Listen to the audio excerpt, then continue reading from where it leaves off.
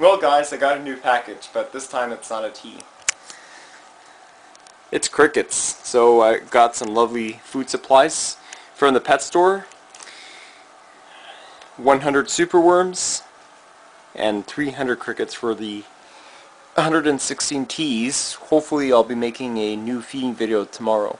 I'm sure the teas are going to be very hungry and we'll probably see some good results. Alright, so I'll show you basic cricket care.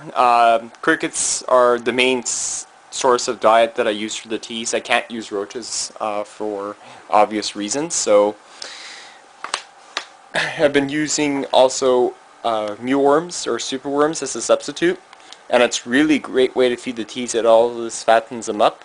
And you can see the Pyraminia, I remember feeding her like 4 superworms and she molted right after, so they grow pretty quickly and they do just good of a job as feeding mice.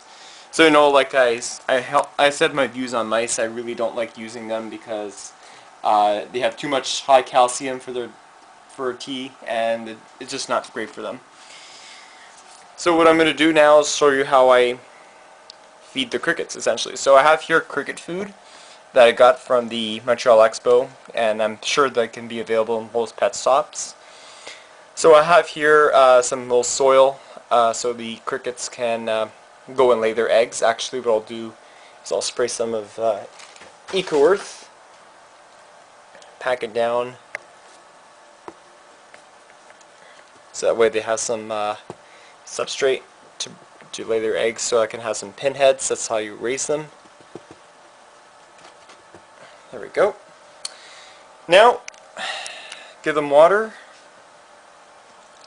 I recommend using like a little Kleenex so that way they don't drown. And for here, this is what I use. I use some lettuce. Any type of lettuce works. I like lettuce because it's good nutrition for the crickets and the gut fills them very quickly. Alright, so then I love giving carrots too as a supplement because they can get their vitamin A and it's really good for teas too. So I'm just ripping off some couple of lettuce. That's pretty much sufficient. Now I'm going to take some carrots, baby carrots.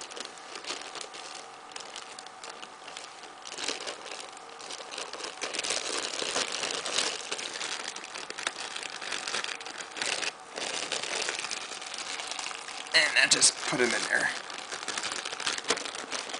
And I'll have some for myself too. I'm probably going to give it around 4 of those stalks.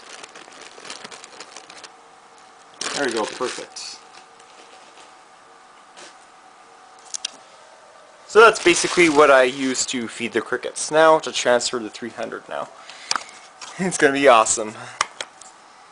Okay, so hopefully you can see.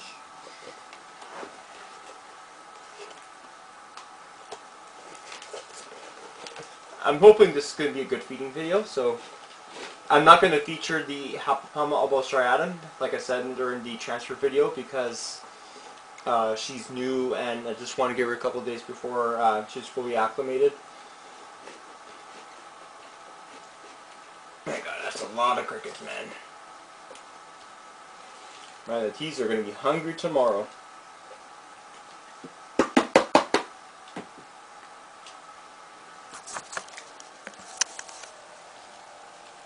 There, you can see them, look at them all. And I recommend for hiding places, egg cartons. They're just great. They just like to hide under there and like to have fun and do what they like best. I even have some little baby ones, so I can feed my bee wagons and sea shoidy. Cool. So then I'll give you one last update on the H. albostriatum now, since she's settled in so far. She's there. She's starting to make some webs. I just pre-dug a little burrow for her, so I'm hoping she takes it. She's in heavy pre-molt, like I said, so hopefully she's going to molt very soon. And then for mealworms, or superworms, well, those mealworms are just baby superworms.